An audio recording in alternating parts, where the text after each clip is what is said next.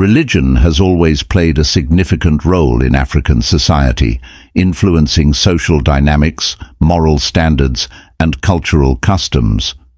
Nonetheless, despite the continent's wide range of religious expressions, a concerning pattern has emerged: the use of religion as a cover for financial exploitation and the maintenance of poverty. The relationship between religion and poverty in Africa is intricate and multidimensional, ranging from the over-reliance on miracles over realistic efforts to the financial exploitation of church leaders and the political exploitation of religious feelings. Written by Owaka Kevin Otieno, read by Brian Thompson. The Economic Cost of Religious Abuse in Africa. In African societies, there is frequently a widespread conviction that miracles can alleviate financial difficulties, prompting people to put off taking aggressive steps in favor of intense prayers and divine intervention. Meanwhile, some religious leaders take advantage of their followers' confidence by pressuring them into making financial contributions in exchange for promises of wealth, healing, and miracles. Politicians also take advantage of religious feelings to increase their credibility and win over voters, frequently at the price of tackling important socio-economic problems. The historical connections between the spread of Christianity in Africa and European colonialism have left enduring effects, and outside forces are still influencing the religious landscape of the continent. As a result, indigenous knowledge and customs have been marginalized, weakening long-term solutions to economic problems. I live in Kenya, and the number of churches in this country is wanting. Citizens depend on miracles over work ethic. There is a widespread belief in the effectiveness of miracles as a means of overcoming financial difficulty in many African societies. This belief system frequently derives from ingrained religious doctrine that places a strong emphasis on supernatural blessings and divine intervention. Proverbs 12:11 talks about how people should stop fantasizing and put in diligent work, and it says, "Those who work their land will have abundant food, but those who chase fantasies have no sense." Consequently, some people rely entirely on impassioned prayers and divine intervention, rather than putting more emphasis on doable steps like education, skill development, and business to improve their financial circumstances. These communities' work ethics may be significantly impacted by their reliance on miracles. The dependence on divine intervention may result in a passive response to economic difficulties rather than encouraging a culture of initiative, creativity, and hard work, backed up with prayers that should be genuine, according to Colossians 3:23. "Whatever you do, work at it with all your heart, as working for the Lord, not for human masters." People could get used to their situation and stop actively looking for ways to develop financially or improve themselves in favor of waiting for a promise from their religious leaders. Furthermore, by drawing attention away from practical solutions, the emphasis on miracles rather than work ethics might prolong a cycle of poverty. People may spend a lot of money on religious rites, offerings, and charismatic preachers who promise immediate prosperity, rather than on education or lucrative business ventures. This keeps people feeling powerless and dependent on outside factors for economic advancement, in addition to depleting scarce financial resources. Furthermore, glorifying miracles as a way to get money and prosperity has the potential to skew people's definitions of success and diminish the importance of tenacity and hard work. People might not have the drive or fortitude to overcome challenges with hard work and persistence in a culture where miracle cures are considered the main route to financial success.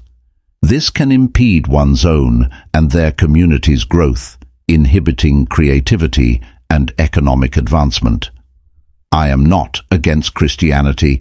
I am against religious beliefs. People should embrace Christianity, a position whereby believers understand that God gave us the privilege to work to earn, and it is observed in the Holy Book. a position where Christians understand that money and success are techniques that need to be learned. African churches play a major role in the fabric of society, acting as hubs for community life, spiritual retreats, and authoritative sources. Nevertheless, dishonest church leaders have the potential to abuse this power by taking advantage of their followers' faith and confidence for their own gain. Church leaders have significant influence over their flocks since they are frequently seen as spiritual experts.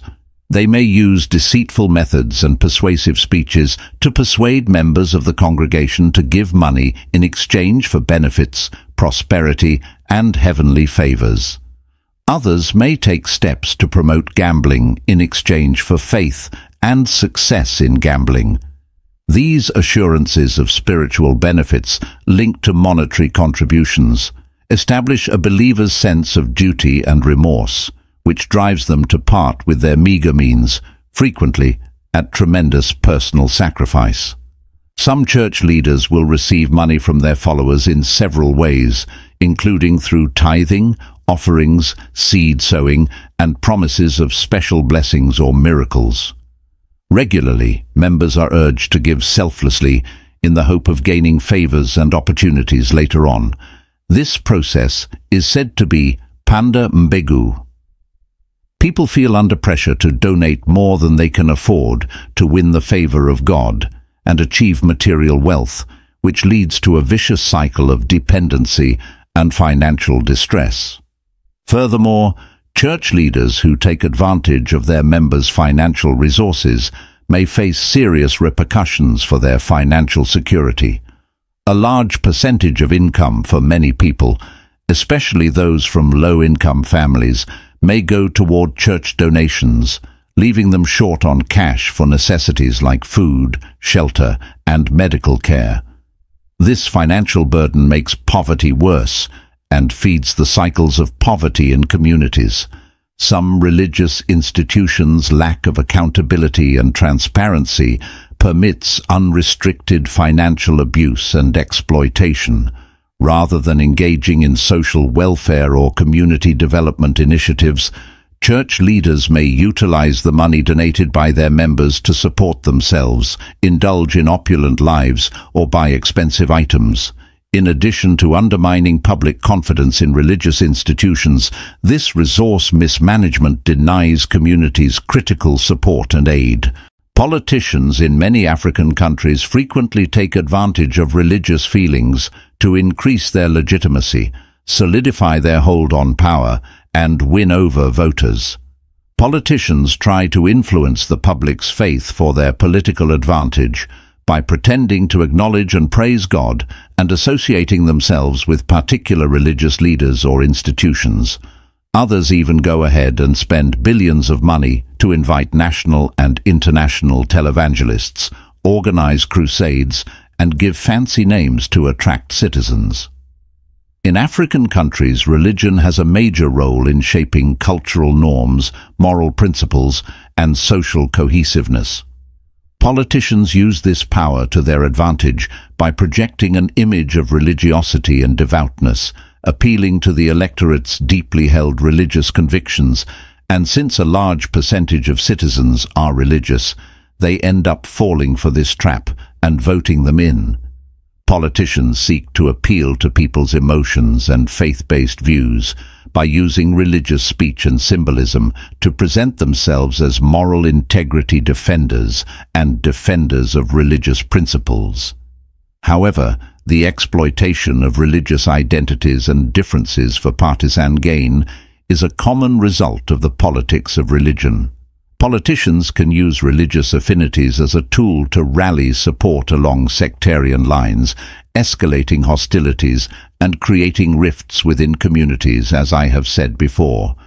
The stability and cohesiveness of society can be threatened by this manipulation of religious feelings, which can result in polarization, conflict, and violence. Moreover, the politics of religion usually lead to the disregard of urgent governance problems and socio-economic crises. Politicians emphasize symbolic gestures and religious posturing to appease their electorate, rather than ideas and activities that confront poverty, inequality, and corruption.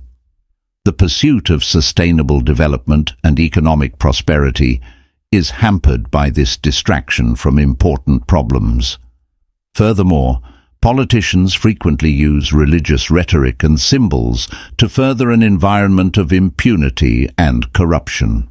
Politicians may use religious authority to defend immoral activities, deflect criticism, or avoid taking responsibility for their deeds.